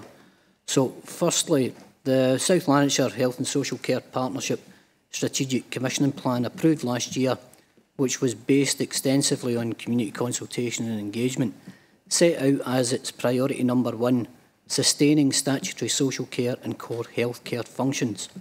So given this, if we do not accept the request to increase the weekly charge to £4.10, raising the £700,000, what will the potential impact on other social care services be, particularly in respect of meeting our statutory requirements and responsibilities? Did you have any other questions, or was that? I've got another few questions, but I'd like to take the first couple individually and then I can group the last 3 if that's acceptable. Right, okay, well, ask someone to respond to that one, I'll come back to you. Thank you. Good morning. In terms of the approach set out at yesterday's Integration Joint Board, which, for the benefit of all members, is now available within the public domain, the Integration Joint Board agreed sustainability and value option appraisal screening scale. And what that then highlights are the areas where we would absolutely avoid taking forward proposals for adjustments to the budget, to those areas where actually we feel there will be scope for making adjustments with minimal impact on individuals. All of us involved in this process absolutely understand that the nature of what social grid is, the nature of what we're involved means that any adjustment to our budget, frankly, will have an impact on somebody. That's just the nature of what we do. And I appreciate the fact that all members here know that. What we have set out, and this very much resonates with what our Police Scotland colleagues have talked about already, is that public protection and clinical safety will be our #1 priority for protection, closely followed by professional registration requirements. So those are areas that we would absolutely see, from an officer perspective certainly, and the Integration Joint Board have confirmed would be not the areas we would go to. What that then means, though, is everything else has to be reviewed when it comes to working at how we can operate within the resources available to us. At this stage, then, the Integration Joint Board has actioned officers involved to progress a process of identifying a range of options in line with that value, sustainability and option appraisal screening scale to bring back recurrent savings requirements over the course of the coming months ahead. So it would be premature for me to provide any more detail than that at this place, not least because we need to engage properly with all the appropriate stakeholders, including our trade unions and others, and bring back detailed costed suggestions. But as I said, we are quite clear, certainly from an officer and the board perspective, of the need to protect public protection, clinical safety and the professional registration requirements of our services. But as I said, that then means that everything else has to be responsibly on the table. Thanks. Given you just said human assuming, and given that the IGIB are relying heavily, I suppose, on uncommitted reserves and savings from unfilled vacancies to go some way to meet that shortfall in this financial year, what is the financial strategy to meet ongoing funding requirements in future years? Will this have implications for our in-house services? I'm particularly considering about whether or not we would need to outsource some of the services such as care at home or other social services to reduce those costings. So I'm conscious that this is probably a discussion for another day, rather given the information that's been presented to members in front of you at this point. As I said, the Integration Joint Board has now empowered officers to go away and do that detailed work. This would be too early for me to kind of give a view on any of that work. You would, because if I was to start suggesting things, you would quite legitimately come back to me with questions about costings, who we'd engaged with, had we worked through the implications for different particular groups here. So we're in the early foothills of that work. But certainly when we come down to presenting those options in front of the Integration Joint Board and then sharing those with other partner organisations and key individuals such as yourself, we will have all that information laid out. I find it a wee bit difficult to sort of pull that together in terms of what we're being asked to agree to today when we don't actually know what the full implications of making that decision might be at this stage. So, you know, that does concern me a little bit in terms of how we're going to come to that decision. So if I could maybe leave that with you and maybe come back to me with some other responses, that would be good. So in terms of just the other questions that I had, if you're happy for me to group them together, Chair, then I'll just do that. If I could get my mouse to work on the laptop, that would be even better, because I could actually see what I've written down. So we'll try and get that done. So in terms of the current system, we know that that's based on request rather than assessed need. So how will we continue to meet the need of those in the high-risk categories? Is there a potential option for those who have a community care assessment that has them in the substantial or critical need bracket to have the option of utilising self-directed support as a means of funding the cost to ensure that this service can be supported? And in terms of consultation, what proposals do we have to consult, inform and assess need? And have we encountered any issues at this point in terms of people who have transitioned to digital? Have we had any connectivity issues, or are there any thoughts around providing broadband services that are fit for purpose? I'm thinking particularly in the rural areas where connectivity might not be particularly good.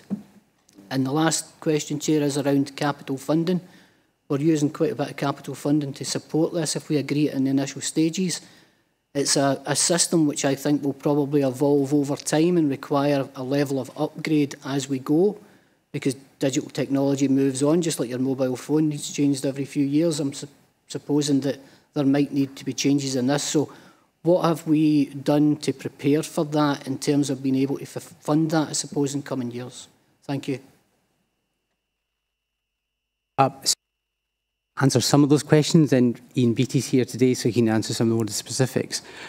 In terms of the overall approach to the service and setup, what we're here today is to present the request from the Integration Joint Board in regards to the charging regime. So at this point, there is no request or suggestion about a redesign of the service. Certainly, that is something that could be considered by the Integration Joint Board going forward. And as the report highlights, there are a variation in how these services are provided in the model of service across Scotland. So certainly there's a lot of, I would suggest, benefit for doing that, and I think your point is well made in that regard. I shall let Ian come in a second in respect to the question about self-directed support. In terms of the points about consultation and engagement through the digitalisation process, again, members here will recall the updates that have been provided in terms of the analog to digital investment that's gone on, how that's gone relatively smoothly across the piece. There have been certain challenges that we've encountered. I have to say it's not been down to the council. That's to do with some of our external partners, but we work very efficiently to address them. Again, Ian can speak to some of the work that we're doing in terms of improving connectivity in that regard. The key aspect of that, though, is that we don't have the option as a provider of community alert services. We don't have an option but to digitise because of the overall approach that's been taken in terms of telecoms across the country. And again, in terms of your capital system, it's absolutely a legitimate point about ongoing costs. One of the reasons that the Integration Joint Board has had to look at this area is because of the ongoing revenue consequences of digitisation. So over and above the very welcome capital investment that the Council has made as a requirement to keep up the system, there is an ongoing revenue requirement that has flowed from that, which is a further reason why the increased costs are having to be considered here. In terms of what that might look like going forward, there is nothing quantified at this point, so we're not anticipating one. But again, I think your speculation in that regard is entirely sensible.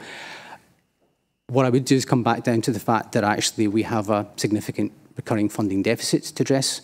We do have a plan, and the IGB has agreed a balanced budget, and Audit Scotland have confirmed that it fulfils the criteria for being a balanced budget for the coming financial year. But both Audit Scotland and the Integration Joint Board, and indeed I, am very clear that that buys us time. It is a similar approach to that the Council has adopted in terms of setting its budget for this year, where it has taken a combination of recurrence changes as well as use of reserves to buy time, to buy members in this room time, to do the more detailed work in a similar vein to what you set out. But I'll hand it over to Ian to answer additional details. Okay, thanks, Simon. So in terms of the work that's been ongoing, we've had a kind of project team on the go for 2 or 3 years now. So working across social work resources, the call handling team, and IT to address the kind of digital challenge. So that's proceeding fairly well. So we're working in a partnership across Scotland in terms of a tender for the alarm receiving centre, which will be the core hardware where all the calls come into. We're progressing quite rapidly with a rollout of new digital technology. So we're replacing some of the analogue boxes in people's homes with new kind of digitally compliant models. So I think we're up to about roughly 3,000 of those being rolled out, and I think it's about 400 per month that we're pushing out. Meantime, and we've done a bit of consolidation around our kind of responder team as well to kind of optimise the efficiency of the service there. So we're kind of well on track in terms of meeting the kind of timeline around the analog to digital kind of switch over. Obviously, you've picked up on just the pace of change around technology. So the council has invested capital into replacing all the handsets. It's a fairly kind of immature kind of market around that kind of set of equipment. So we'll I suppose just to keep a watching brief on how that evolves in terms of lifespans of equipment and replacement cycles. So that's obviously one of the things we're cited on, and we'll give some consideration to going forward. Your comments around the different cohorts of the population. So I think that you've clearly picked up that we've got a broad spectrum of people who engage and use community alarm services. So we've got folks who have got maybe higher levels of frailty, and clearly our assessment is determining that there's opportunities using kind of telecare, telehealth solutions to support them effectively. So we'd always really want to be promoting that and encouraging that. On the other end of the spectrum, we've got people who recognise they're ageing, they're concerned about perhaps having a fall, and they're using that as a kind of safety netting exercise. So there may be opportunities in terms of looking forward to do some redesign work around the alarm options, just to kind of make sure we're offering the best offer to the different kind of cohorts of the population. So that may be the kind of work we'll take forward over the next few months.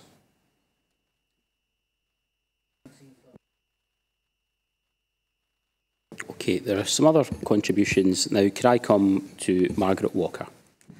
Thanks, Chair. We have an amendment to this paper. I don't know what order you want. Did you want to take the amendment just now? I'm not sure if it's been circulated or...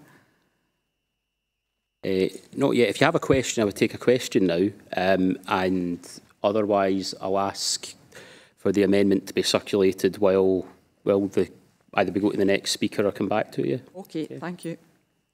Okay, so can I ask the Labour Group amendment be circulated, and I'll come to Alec Allison in the meantime. Alec.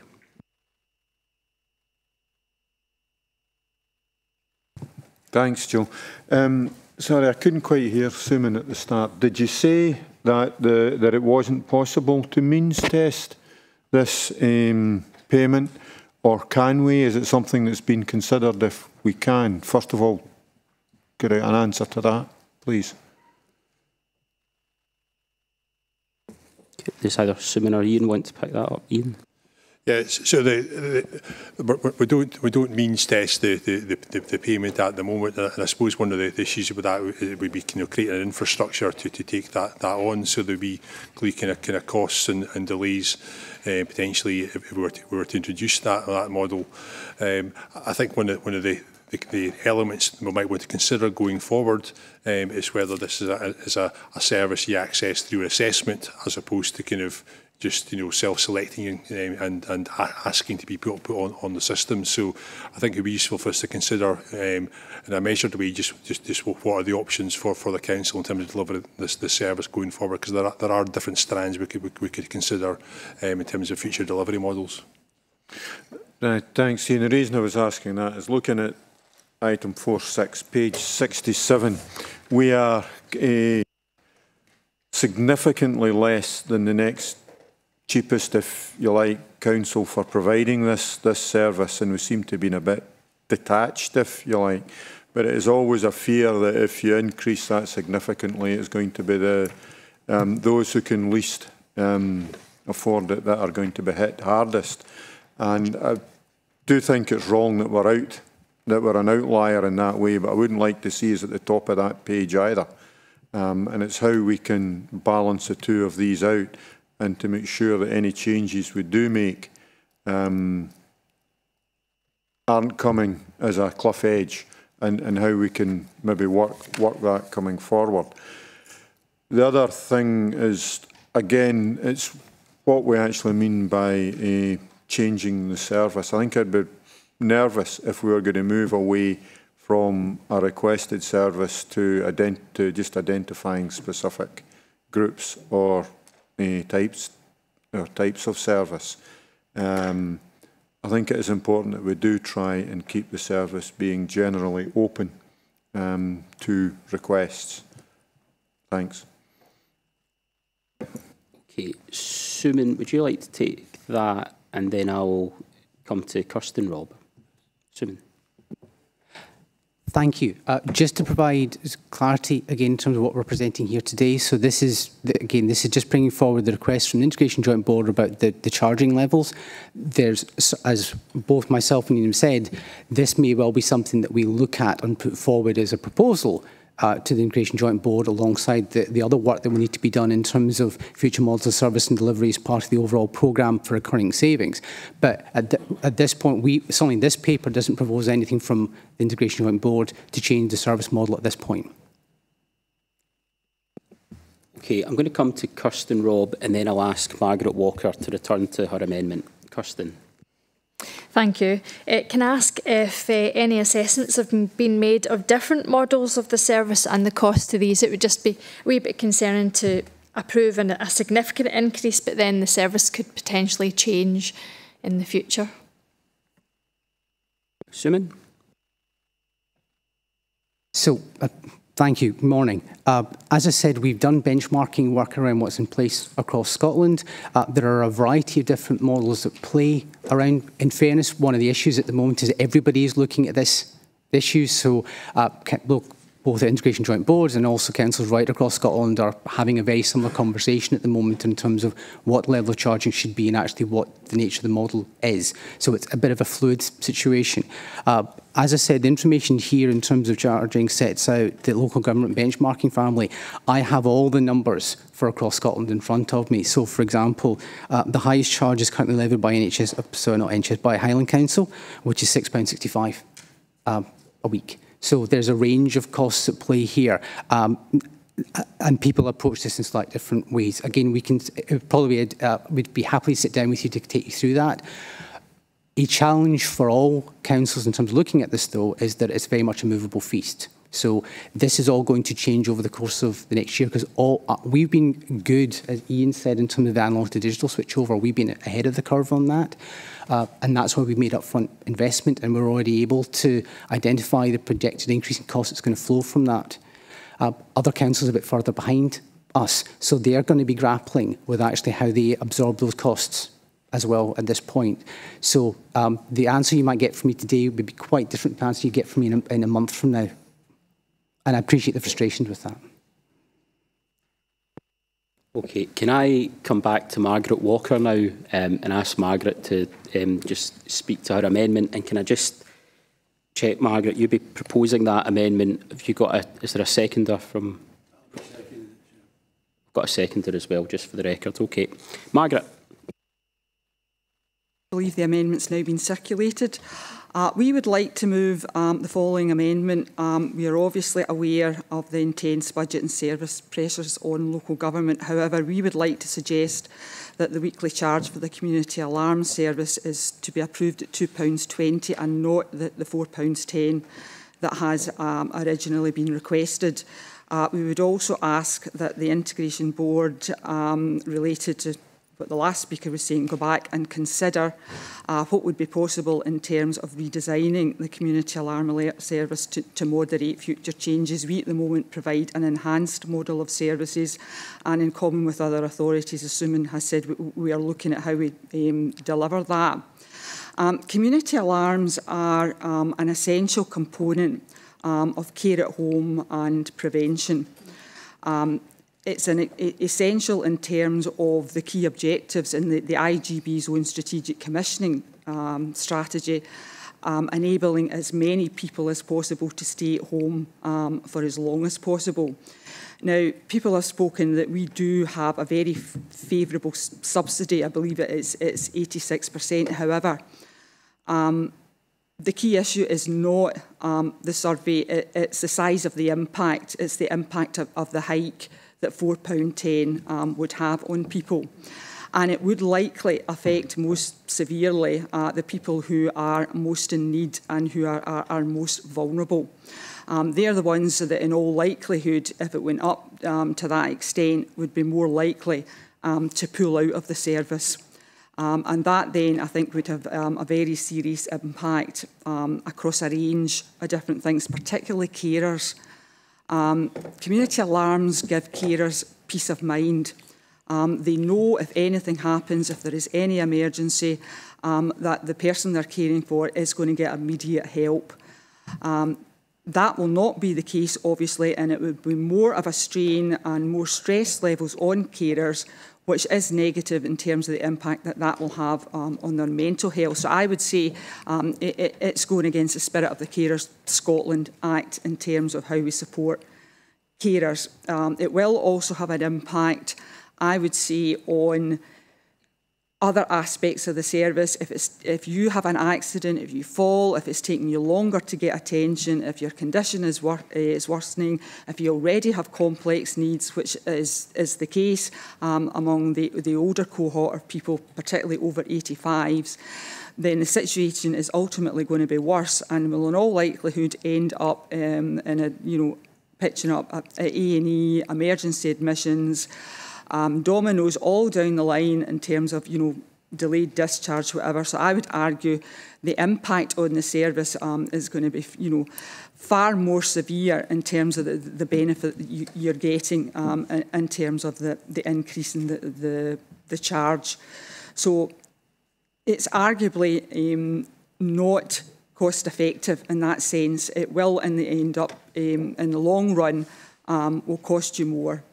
So we would suggest that the IGB limit the charge to £2.20 because that is not the immediate height, and it's not going to be the drastic hit for people, for certain people that use the alarm, that the higher charge would be.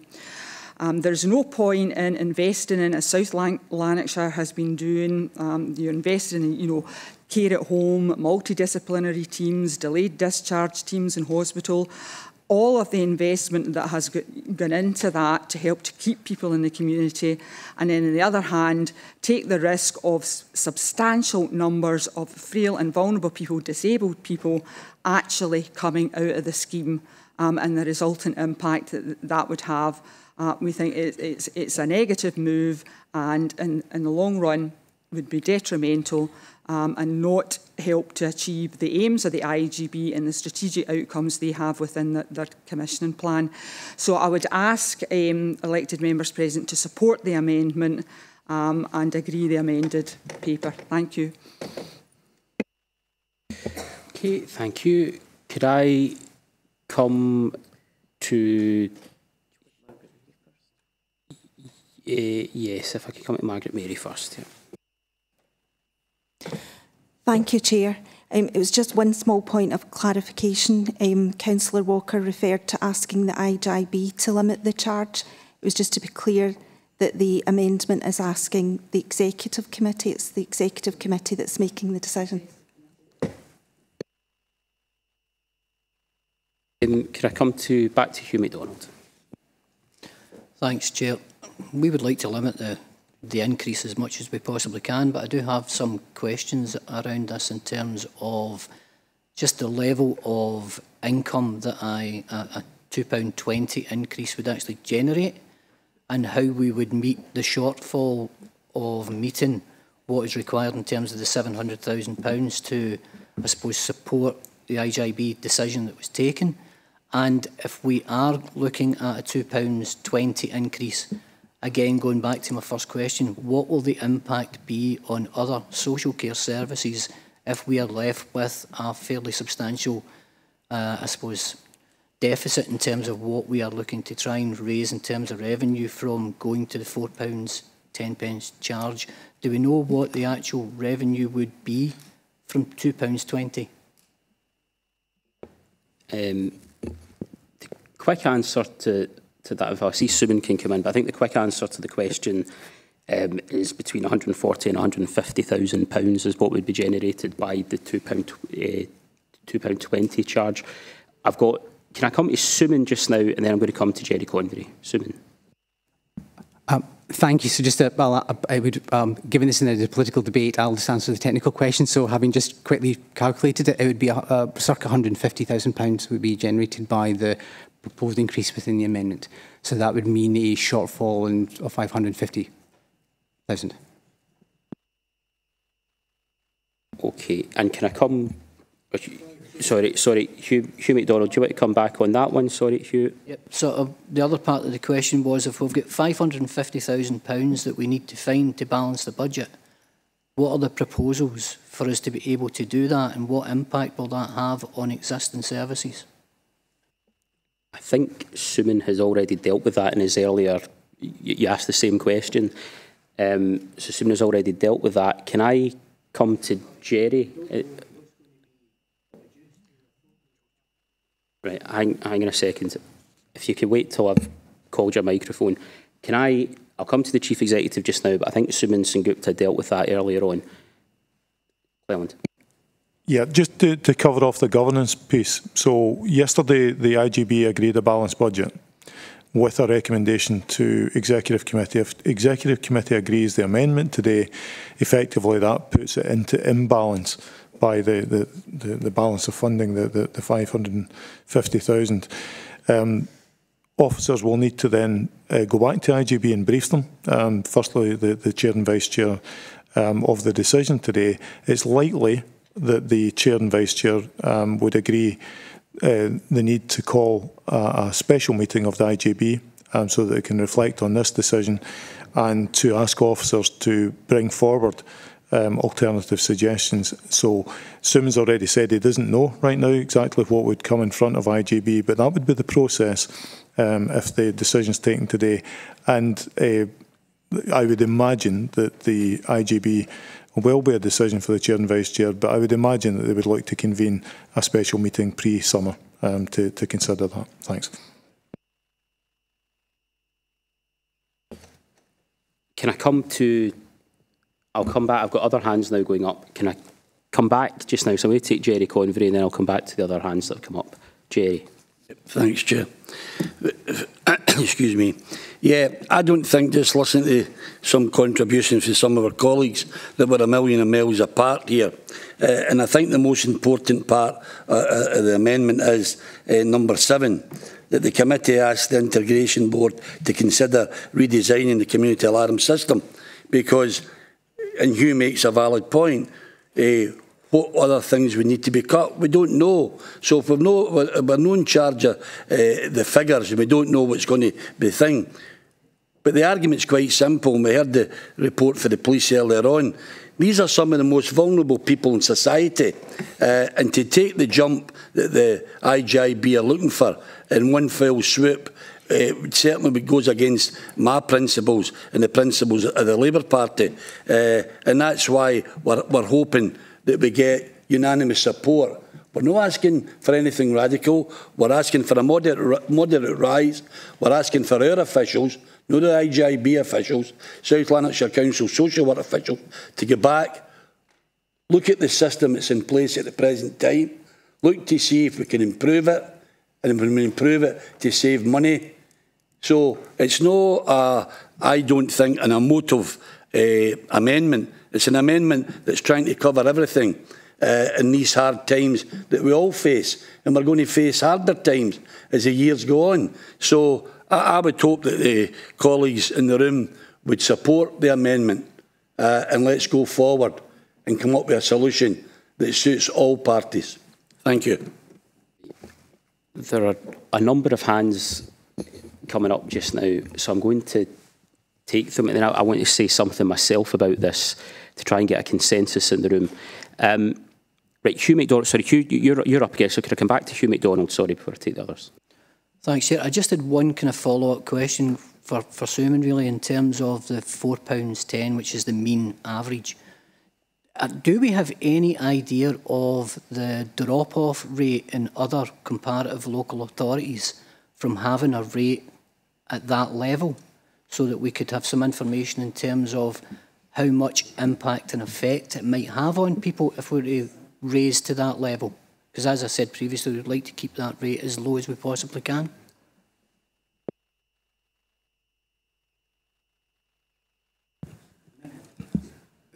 So it goes back to the answer I gave to Councillor Robb earlier on. Because of the variation in what's provided here, that's not readily available in terms of the setup here. All I would say to members, and again, this is a political decision, quite legitimately and quite rightly, there are a range of charging levels which are accommodated across Scotland, and so people are paying different rates to get a service that meets their needs in different ways. Okay. Can I come to John Ross? Yes, thanks very much, Chair. I'm looking at the amendment and I'm trying to understand the administration's idea here and putting forward a 220 charge. I mean, there's very little increase there from what we actually have at the present time, and it goes nowhere to meeting where the IJ would like us to go. I agree with a lot of the amendment, especially the last part, looking at finding a better model going forward. But I'm just wondering why not just leave it at 170 then? We're only increasing it to 220. It's not coming anywhere near what the IJB want us to do. Why are we not just leaving it the way it is, and then we look for a better model, and then we go forward and look at how we can go forward in future? I just don't understand. I can understand the administration's anxiety about putting increases on after the fiasco of the last couple of weeks, but it's something that we really don't need to do if it's not going to meet anywhere near where the IGB wants us to go. That's my own view on it. Can I'll speak for the administration at the end of the debate, but can I just get through these questions to make sure that I'm taking everybody? Can I come to Mo Razak just now? Thank you, Chair. The 410 would be a 240% increase if my calculations are right. I think that's far too high an amount for an increase. 220 seems a bit fairer and it's a bit more palatable for the members. I'm puzzled by John Ross's comment. There's one comment coming from the group that's saying that, you know, we should increase it, and there's John Ross saying that we should keep it level. They can't seem to make up their minds themselves. They might be better off taking a break and having a discussion about it before they come up with comments like that. I'll consider that contribution part of the debate, and I'll move to Alec Allison. Yeah, thanks, Chair. Now that I've seen the paper, the one item I would like a little bit of clarification on is what you mean by what you mean at point 7. Because as I said earlier, I do not think we should be changing the availability of the service, but if you're talking about the efficiency, the way we deal with it in that sense, and redesigning so that it's a better service without reducing the availability, then that is slightly different, I think, to what I'm reading here, and I could agree to, but I'd be nervous that you were starting to, that this is opening up a door to reducing who the service was available to. Okay, I don't think that's the intention, but I'll pick that up at the end if that's helpful. Can I come to Kirsten Robb? Thank you, Simon, for the answer before. You said that in 1 month's time the answer might be different in terms of information about the service. So would there be an opportunity to defer this decision until we get more information to inform our decisions? For example, looking at a new service model, how much would those cost? Who can we benchmark against for that particular service model? I wondered if that would be an option so that we could make the best decisions with the most information that we can have. I'll maybe that's a question to Suman, so if we could come to Suman and then I'll come to Margaret Walker. Suman. So that would be the decision of this executive committee. Again, in terms of the paper here in front of you today, and as the Chief Executive of the Council has already spoken to, in terms of the IGB setting its balanced budget, it requires to have a balanced budget set. It requires to do that by the 1st of April. So there's a timeline that we need to work to within that. I appreciate that presents certain challenges. It has presented certain challenges for officers, but that's the context within which we have to work. I'm very happy, as indeed of my team, to meet with individual members over the course of time to kind of get into some of the details, to provide reassurance around whatever's decided by the Executive Committee here today as best we can. Right. I see Margaret Walker's hand is up. If it's all right, Margaret, I'll come to you to sum up the debate. I would just like to, as the person that moved the amendment, I would just like to pick up some of the points that have come out of the debate itself. Firstly, can I just refer people back to 4.1 in the paper? Now, 4.1 in the paper states that the service is currently available on request and there is no assessment and review function or eligibility criteria to access the service. The next point, 4.2, states that there is the response service provided by SLC is more enhanced when compared to the family first model of response service provided by some other local authorities, and that adds considerably to the overall cost of the service. I think the issue that we have is not just that we're an outlier with one of the biggest subsidies in Scotland. We are also providing a exceptional and a service that goes far beyond what our neighbouring authorities are providing for that low subsidy. And it suggests to me that there are ways to ensure that we continue to provide an excellent service, but also find efficiencies within the model. And I actually think, as I'm listening to the debate, that there's a bit of consensus about that across the chamber, that there is scope for us to find efficiencies within the current service model. I think we have to be realistic that finding efficiencies within that model is not likely to remove the need to increase the charge. And for that reason, the Labour group has tried to navigate a way between the two objectives of trying to prevent a big hike in charges this year, while also finding a way in which the service can be sustained, but sustained in a more efficient way.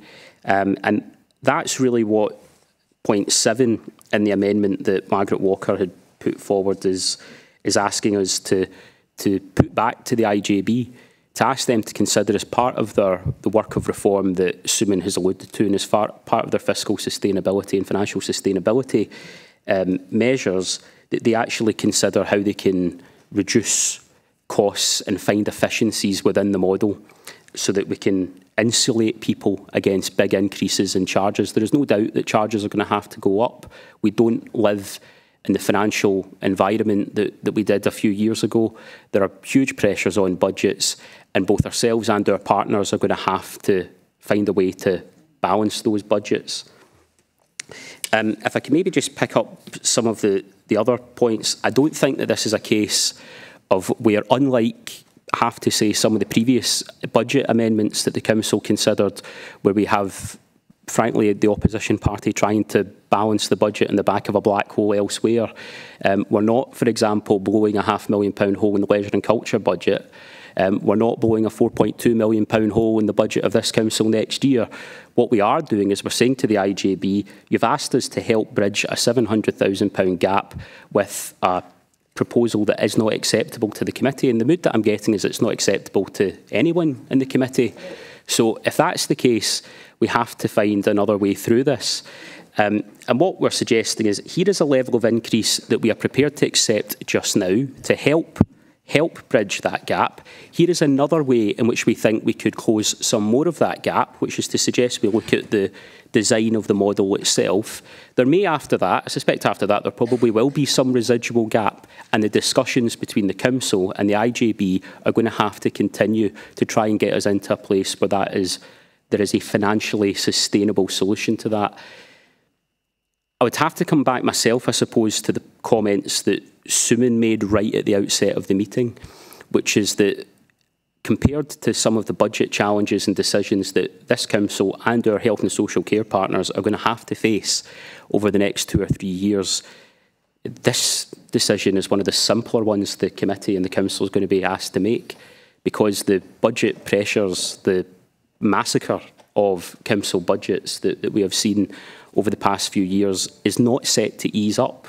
We faced, as I said at the council meeting, medium-term financial strategy that sets out a future of cash, of flat cash settlements. And that means real terms cuts in each of the financial years that lie ahead. That is not the place we need to be when we're trying to manage increased costs. So I simply say to the Council, I think we have to find a way through this. I'm not going to pretend it's easy, but I think that the approach that could perhaps secure some kind of consensus support today that marries an altogether a moderated increase in the charge with an option around service reform and with that further dialogue between the Council and the IJB over the coming months is the option that Margaret Walker, I think, set out very, very clearly a few minutes ago. And obviously that would be the one that I would be supporting today. I'm going to... Margaret Walker wanted to speak, if there are no other contributions. So, sorry, right. Well, I'll come to John Ross and then I'll come to Margaret Walker before we finish. John Ross. Yeah, thanks very much, Chair. I was very interested in what Kirsten Robb had to say about the idea of deferring this with no increase in charge until such times as we looked at the possibility of coming up with something to present to the members, because this is quite a complex situation. Not everybody understands the background to this. And if Kirsten was minded to put forward that as an amendment to the amendment, then I would certainly be supportive of it. Okay. I'm going to just say, I think the point was made that we've still got the budget challenge to face just now, but I'll see if there are any other contributions. If not, I will come to Margaret Walker to just see if there's anything Margaret wanted to add. Margaret? No, you actually more or less covered it in your remarks. I was going to respond to John's point about the £2.20. That is also partly in recognition of we do have the highest subsidy in comparison with other areas, and that was in recognition of that and looking at that and getting the added income from it.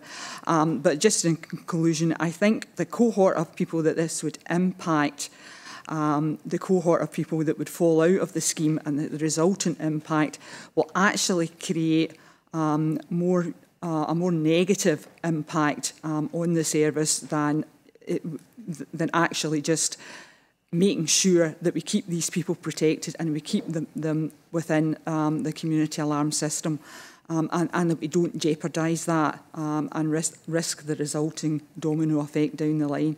And I would urge that there is a cross-party support in supporting the amendment. Thank you.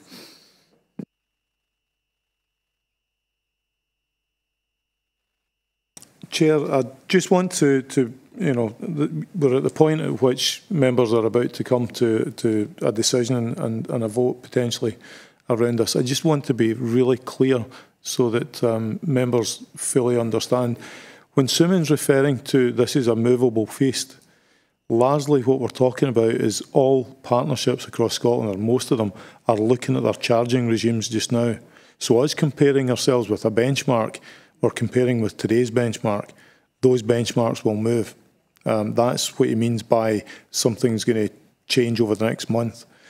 The second point I would just want to be clear on is if members take a decision to accept the amendment that's on the table or to accept a position of no increase, that puts the IJB's budget into imbalance. The IJB is going to have to come together and meet and consider how to bridge that. It is correct that members are looking towards option 7 around here about a remodelling of the service. I need to be really clear, that's not going to be done in the next month or 6 weeks, such that the IJB is going to be able to take a decision and say that will bridge the 700,000. They're going to have to consider their full budget and look for efficiencies around, or cuts effectively, around £700,000. It will only be if they're absolutely convinced that there is work done that will point to a particular value of saving that can be realised within 23-24 that they could use any of that. So just want to make sure that members don't believe the officers instructed by the IGB will go off, remodel over the next 4 to 6 weeks and come back and say that's it, the gap is filled. That is not going to be the case. I really want to be clear around that, just to manage expectations on this. These decisions will sit with the IGB, and the IGB will have to take decisions on the basis of their delegated functions and their delegated budget. And unless it relates to a reserved matter like charging, then it's not going to be coming back to the Executive Committee to agree. It will be sitting with the delegated responsibility of the IGB. Thanks. Okay. Maureen Chalmers. Thanks, Chair. I'm just conscious that some of the work that's been set out by Suman and it's in the paper and it was presented to the IGB yesterday is that there is a number of things that are going to be reviewed, possible redesigns and possible future requests to the Council for increasing charges. And I'm just thinking that the community alert system doesn't sit in isolation. This is a major piece of work that is being planned, but as the Chief Executive just said, won't happen overnight. And therefore, item 7, although that's the sense of direction, this is a much bigger piece of work. And do we want things to come back in bits and pieces, or do we want a set of things to come back together to us for decision at a later stage? Because this will be a full piece of work, I suspect it won't go off and do the community alarm system and out with everything else. So are we thinking about perhaps requesting that piece of work comes back as a complete piece of work for us to consider in some depth, given the likely piece of work that Suman and his team have got ahead of them? And I'm just thinking also, given we are where we are, we maybe just need a wee breather, because this is complex, and just to kind of make sure that we take the right decision today, if there's possibility of a wee 5-minute break to do that. But that was my question as well. Okay, I'm going to ask Suman to pick that up. Just in the first instance, Suman. Thank you, and thank you for the question. So this very much follows on from the Chief Executive's remarks a second ago. So for clarity, and I should have been clearer earlier, this will only come back to the Executive Committee if it's about a change in charging. It will not be coming back here, in the way, as the Chief Executive said, if there's a change to the service model. That will be a decision for the Integration Joint Board. Council would be informed of that, but it's not, and Council may have a view on that, but it would not be for Council to make a decision on that. Now, there are other areas where we do have charging that's undertaken, and again, those are retained responsibilities of the Council.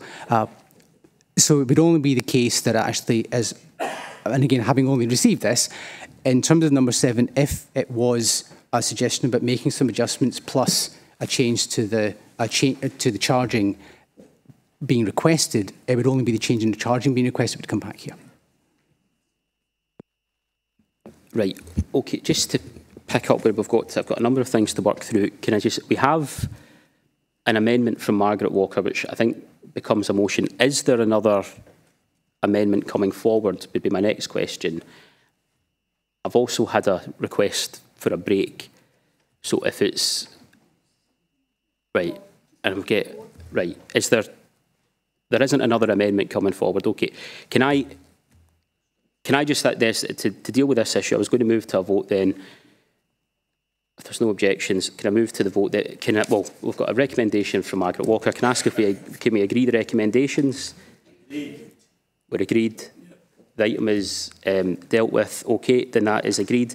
Can I maybe just say in summary, before we move on, and this is my own thoughts, there were within that debate, I think, a number of useful suggestions, and I think there's also a pattern emerging when it comes to decisions taken by the Council and decisions taken by Council partners that require some kind of interaction with the Council.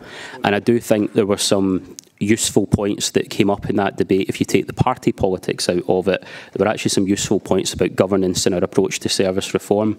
One of the suggestions approved at the committee, at the council meeting last month, is still last month, was that we convene this budget sounding board. I would suggest that actually that is a place where we want to have a bit of a safe space for discussion about how we approach some of these big issues that are coming down the line, and that is not to supplant or take away the proper democratic public role of ourselves as decision makers, but to perhaps just agree in a way in which we can approach these, particularly these governance issues on a cross-party basis. Right. I'm going to come now to the final item, which is urgent business. There have been no items of urgent business intimated. Can I therefore bring the meeting to a close and thank everyone for their attendance today? Thank you.